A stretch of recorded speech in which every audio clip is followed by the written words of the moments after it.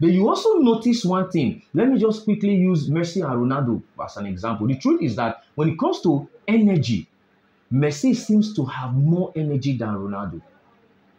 But when it comes to speed, both are fast, but I would say Ronaldo is faster than Messi.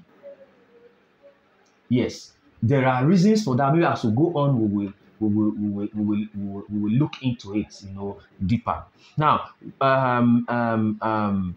what counts for the strength and the enormous energy for emeralds or emerald genius or born geniuses is the fact that they do not only tap into their body energy.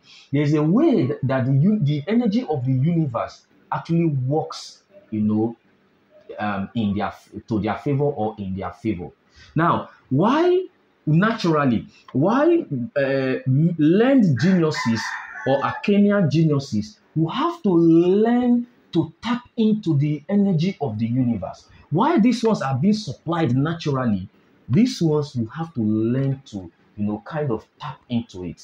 So, but however, both, whether you are a born genius or you are a learned genius, all humans can actually become geniuses.